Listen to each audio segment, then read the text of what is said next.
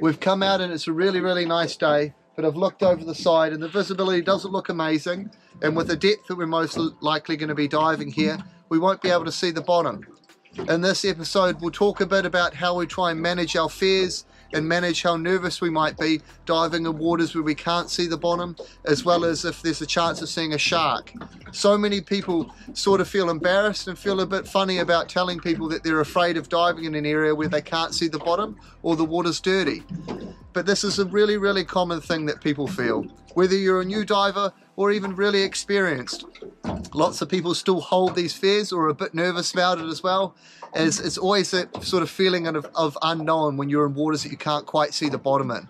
So we'll talk through this episode as well as show some nice footage on how I try and manage those fears and manage being a little bit nervous in some situations. First dive of the day can be a little bit nerve-wracking. You've got to sort of break the ice by getting down there and checking out the bottom. You do find when it's really dirty, everyone kind of looks at each other, deciding who's going to dive first, but it does pay to get down there first if you can, because you're more likely to get the fish.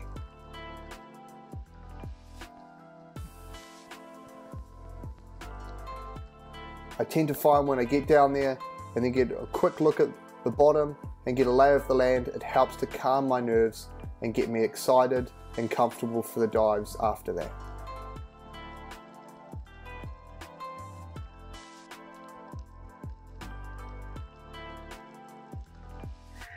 Try and rationalise your fear when you're diving too, because even though the water's dirty, it doesn't mean that a shark's just going to appear out of nowhere at every waking moment.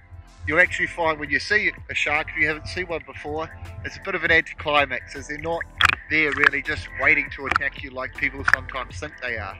Normally they're going to be more scared of you than you are of them. Do my best to always stay on top of Sophie when she's diving, and she does the same to me. Keep an eye on your buddy when you're diving together.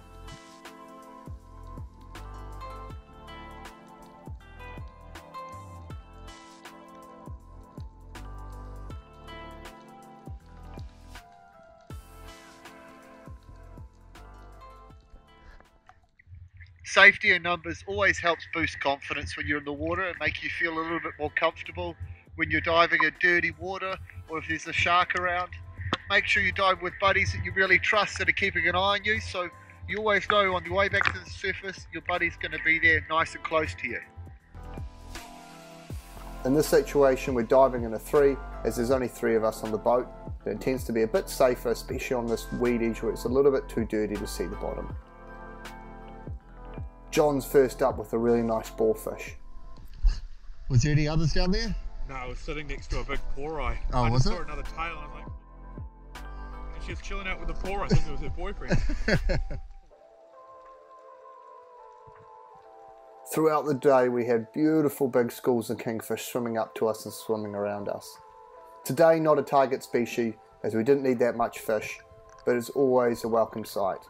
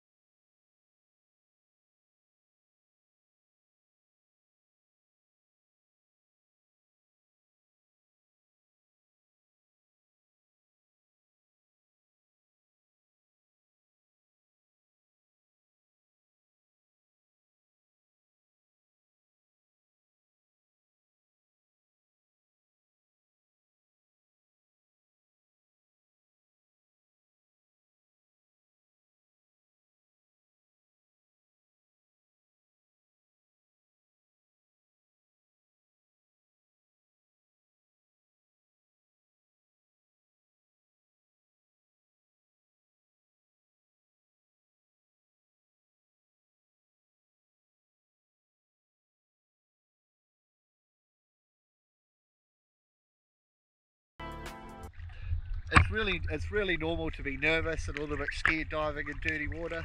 I certainly feel the same, especially when it's really dirty. But a few techniques I try and use to try and calm myself.